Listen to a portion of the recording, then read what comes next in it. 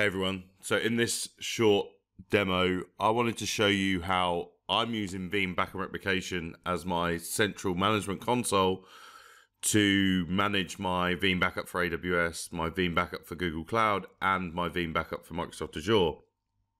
And with the most recent version 12 upgrade and all the iterative upgrades of those cloud products, I wanted to show you how quick and easy it is to update, but also the fact that I'm not running any virtualization in this environment. I'm just running cloud-based workloads, and I wanted one EC2 instance running VBR to allow me to control all of those appliances out there in their respective clouds. So what we're going to do is we're going to run through. We're going to jump onto the VBR server, and we're going to start start upgrading the VBR server along with all of the components or the appliances that are in the other environments. So first of all, we have to download the latest version. So over the last couple of weeks, we've released quite a few different ISO revisions with different build numbers. The reason why you need the latest, and this one that is listed here in this setup, actually gives us the Azure plugin, which was the last of the Veeam Backup for Azure products to have the latest upgrade. So when we mount that and we bring it up, we get the option to upgrade Veeam Backup Replication on a machine that already has version 11. Now, if you're just installing it fresh, then obviously it would come up with installation options and not upgrade options to that. One of the things that I really like about this new update wizard, or the installation wizard, especially the upgrade wizard though, is that it's going to look at your existing setup configuration, and it's going to provide insight into, oh, you should be doing that in this way, or this is not compatible. So if you did at this point, if you've downloaded the wrong ISO that maybe doesn't include the Microsoft Azure plugin because it wasn't released, then it would come up in that like recommendations. So license, this is what we're going to upgrade: the catalog, the server, and the console from 11 to 12. License file, if you don't add a license file, it's going to stay as your community edition. And then this is the bit that I was mentioning around just checking your configuration. So the database, because I'm going from 11, I am on Microsoft SQL. I'm using Microsoft SQL locally. I don't have a dedicated SQL server. I also don't want to go to Postgres at this point. Maybe that's another video for later on.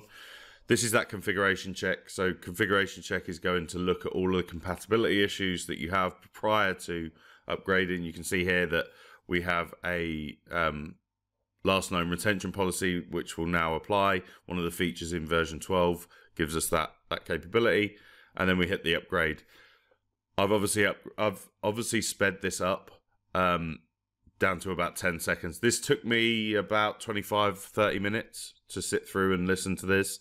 I actually quite like the pop-ups that you see here. They're giving us a bit of information about what V12 brings.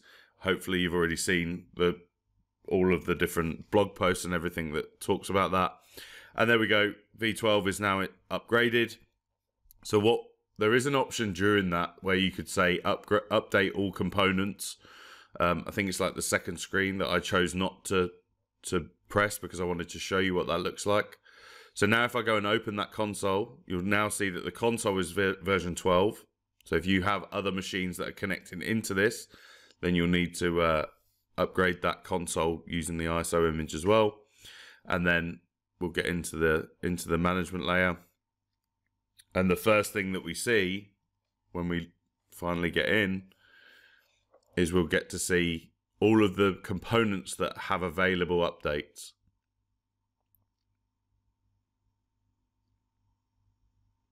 So there we go. You see that the servers, or the components that we have, the appliances that we have. So yeah, I want to upgrade all of those.